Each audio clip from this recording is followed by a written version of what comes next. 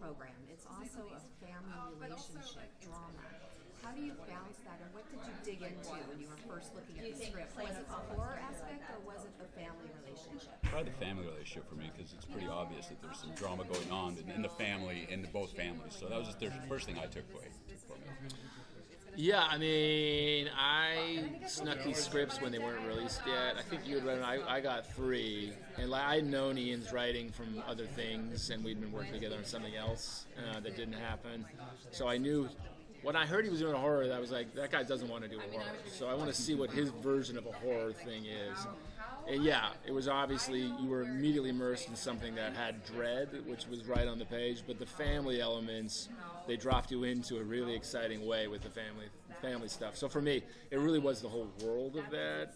But the family dynamics were there and was real, and I was like, if we can pull off these scenes and drop an audience into this, and they can get going with us, we really might have something here. So that was what was really exciting to me at first. And that's not special. The series is based on. No, I'm not talking about Just like regular, Yeah.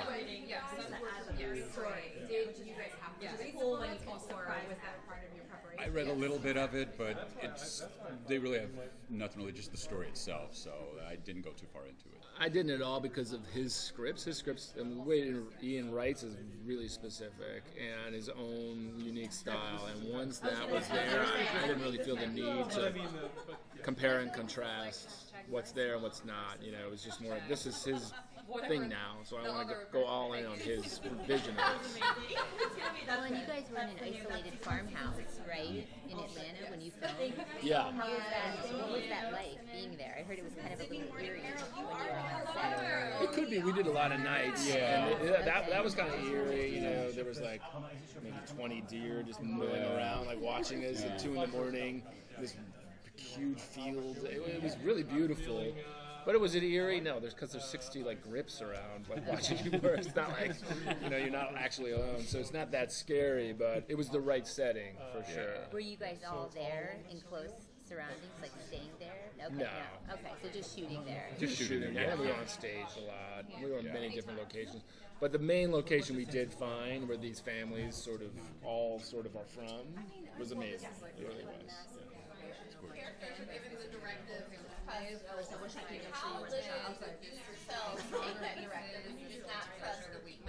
on the other side of the line, or do you not trust anyone to yourself?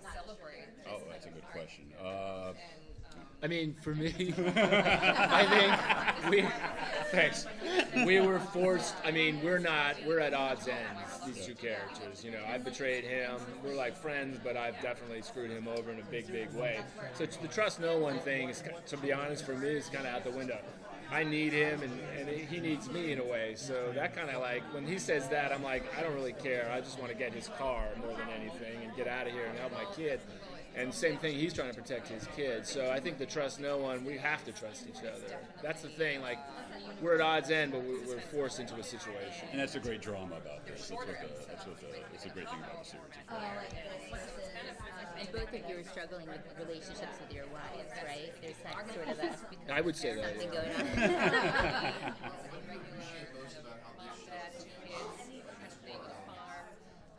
Well, for me, again, just knowing Ian, it wasn't a natural. That's why I was so excited to read it, and like all the character stuff was right there, and I was really curious to see how he was going to be with all that. And what's great, I've been lucky enough to work with some really, really, really talented showrunners, but on their first things, it's wild to see how involved they are when they're really in it. And he was involved in everything, which is what you want. So like those genre elements, he was all about, and really I think he blew me away with that too, because you never know how that's going to go. You know what I mean? And what he did, what I really love is there's a lot of practical effects, which for me, the way I grew up, that's how my eyes kind of take in these genres the best. So that was there, which was very exciting to me.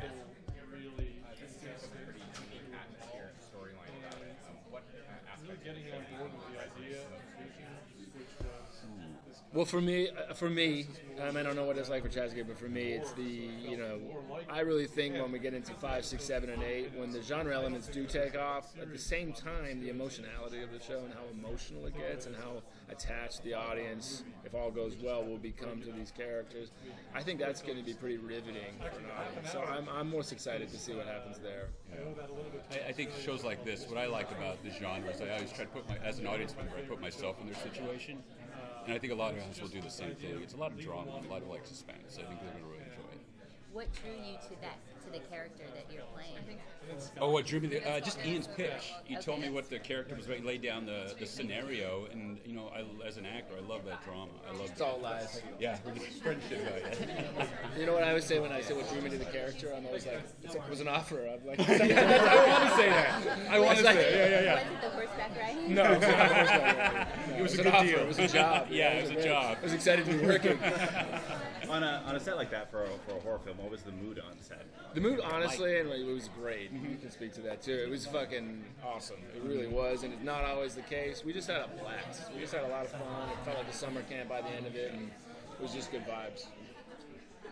As you're, as you know, when you release anything horror in October, you're kind of setting the bar really high. So how would you tell people who have no idea what Teacup is about? Because until now, there really hasn't been a lot of information. Today is the day that the information is coming. How would you sell the show to people who are kind of, they don't know what to expect? How I would sell the show is probably not the most commercial version of the story. It's more of the A24 version of the story rather than, the Peacock version of the story or a broad appeal version.